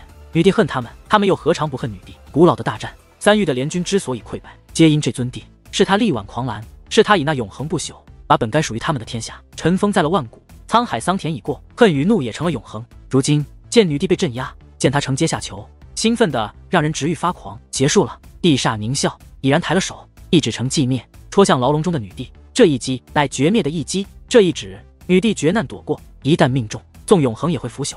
就在此时，剑鸣声突起，叶辰杀了出来，以永恒将牢笼破开了裂缝，一剑斩出了一条永恒仙河，破了那一指，也生生斩退了帝煞。同一瞬，女帝通体永恒大胜，因叶辰开裂缝，她强破了困帝的牢笼，为此也付出了血的代价，足献祭了万年寿命，神色更多老态。叶辰顺身归位，搀住了摇摇晃晃的他。叶辰手中的永恒仙剑已是残破，是被地煞的魔躯震的。天地级圣魔比他想象中更可怕，永恒力量巨出的剑都被震得残破不堪，他的手臂也因之崩出了筋骨，有鲜血淌流。大地巅峰的圣体在天地巅峰圣魔的面前远远不够看，这一剑便一剑分晓。有意思。地煞悠悠一笑，胸前的剑痕一瞬间复原，看叶辰的眼神儿竟多了一抹青睐，还真是让他意外。一个小小大地能破开他魔躯，2打1多没意思，单挑如何？叶辰狠狠扭动了脖子，虽知远远不敌，却是战意滔天。他们已无退路，唯有死战才能搏出那一线生机。或许会死，但总得试试。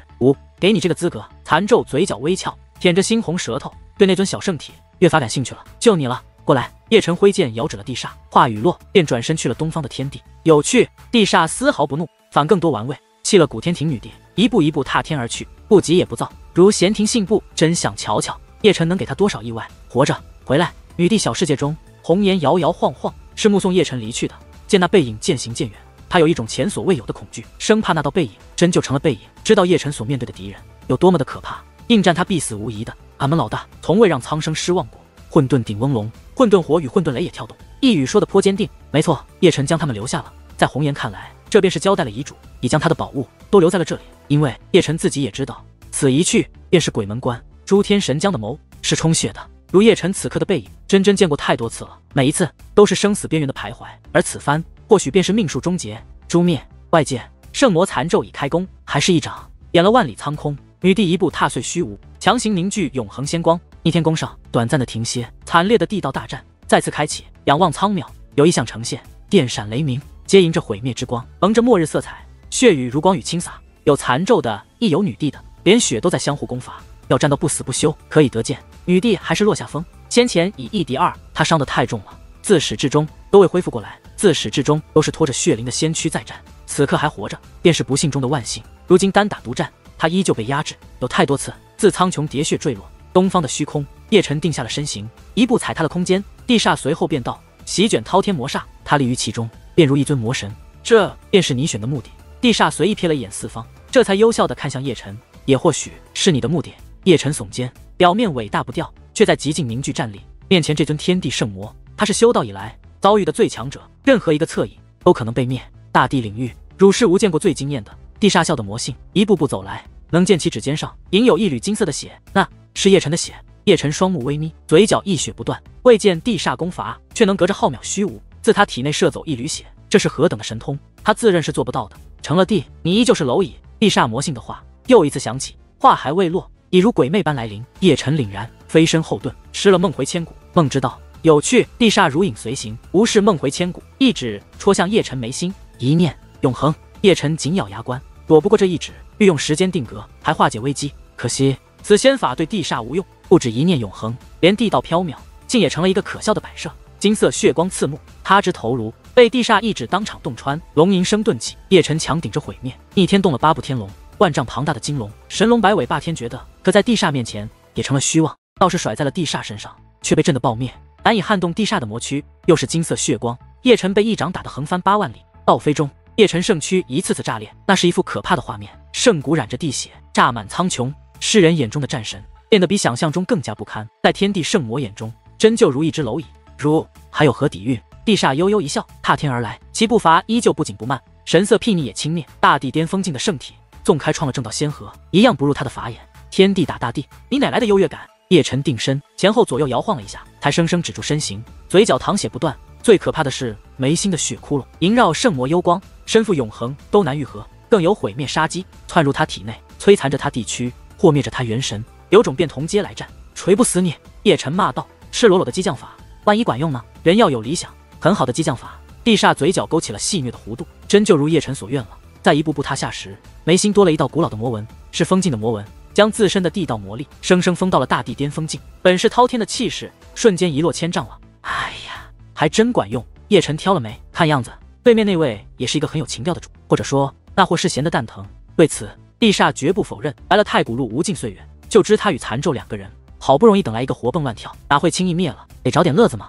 不公平，我在虚弱状态。叶辰对着永恒仙剑哈了一口气，还用衣袖擦拭了一下，已看穿对方心思，都自愿降阶了，还有啥事地煞干不出的？万一管用呢？地煞微翘的嘴角翘得更高了。他又如叶辰所愿了，眉心又添魔纹，从巅峰降到了中阶，还不公平？你有血迹献剑。叶辰若无其事拍了拍肩头灰尘，多了一副痞子的形态，算是看出来了，对方为了找乐子，不是一般的上心。那他得朝死了整。